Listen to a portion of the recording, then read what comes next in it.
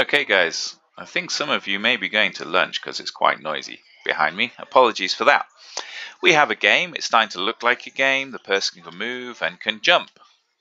Okay, but they can also fall off the edges. And if we go this way, we lose the player. So we're going to make our level bigger. We're going to add more interesting things, and we're going to make sure the camera follows the person, the player, so that we can see what they're doing. So here we go. Let's edit the game. So let's have a look.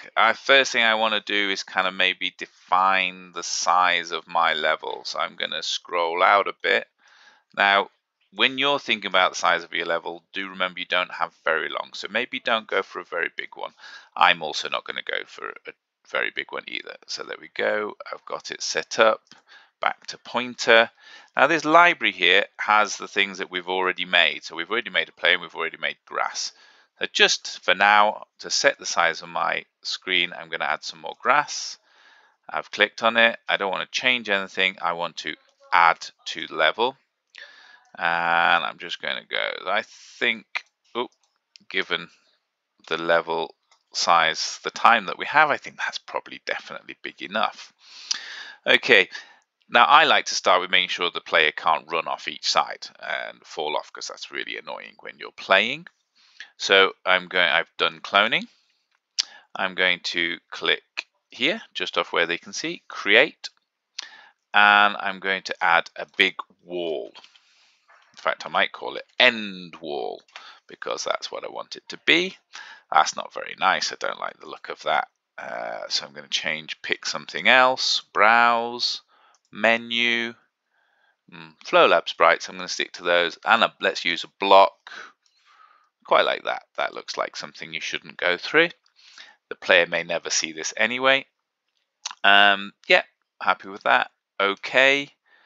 Anything I need to do on that's all fine. What about my physics? Yes, it should be solid. No, clearly it shouldn't move. It wants to be solid so they don't run through it. I'm okay with that. That's good. So now I need to click on it, clone, and add some more. Okay, let's make it high just in case somehow the person managed to jump up there, so they can't go that way. And put another one at this end. Oop, went a bit funny because I'm doing it zoomed out. Okay, let's get rid of these ones. I'm using the backspace. I could click done cloning. I could click on it and do delete as well. Seems to need twice at the moment. There we go. Okay, so now I have some walls so that the player can't run through them. Feels like it needs, like these kind of look a bit too floaty. Maybe I want some things filled in. I'm going to zoom in a bit and then I can think about what I'm doing here. Okay, so I feel like this should be solid ground underneath. So back to arrow, click, create. Let's call, what am I looking for? I'm looking for like soil, I think. Let's have a look. Browse, menu, Flowlab sprites, blocks. Yeah, I'm going to use something like this. I think that looks like soil. I like that. Okay. Yeah, solid, doesn't move. That's all fine. Okay, let's clone that a bit. Oh, no, I don't like that. I mean, it's kind of cool. It looks like pillars, but that's not what I want, is it? Okay, so I'm going to go out of cloning. Here, edit. Let's pick a different picture for it, a different sprite. Okay, so maybe this one, maybe that's the one I wanted. Okay. Okay. Now you notice because they're all the same type, I changed all of them at once. That's good. That's what I wanted. So you can see I can add all sorts of things. I think here I might have a flower because that will be pretty. Flower. Okay. Pick a picture.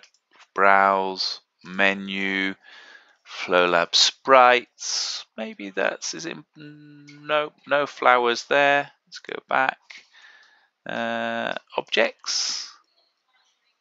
Okay, there's some grass and there's some flowers. So let's have this flower. Pretty. Okay, sprite flower. Now, obviously, players should be able to walk through flowers, right? So let's go to the physics and make it not solid. Now the player could be able to move through it. Good. And then let's have a few more flowers here and there. Okay, so I'm going to pause this video now and build this level up, and then we will move the camera. Okay, here we are. So I've made my level a bit bigger and added some extra things. I've made some jumps for the person to do and made it just look a bit nicer. I've tried to not make it too difficult because this is the first level. For you, don't bother about putting too much in for now. Just get it working and try and finish the tutorials, and then you can think about making it look nicer. Just get a working game for now.